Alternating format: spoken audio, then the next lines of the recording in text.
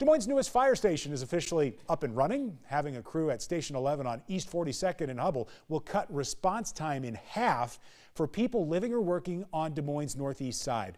Fire Chief John Tekip says Station 11 was designed with firefighter safety as a top priority. We have a way to decontaminate both dirty gear and ourselves from when we get back to an alarm before we go to the clean part of the station.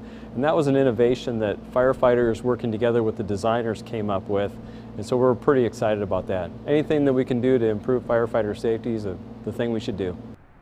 Total cost for that new station, about $8.5 million, and it was partially funded by a local option sales tax.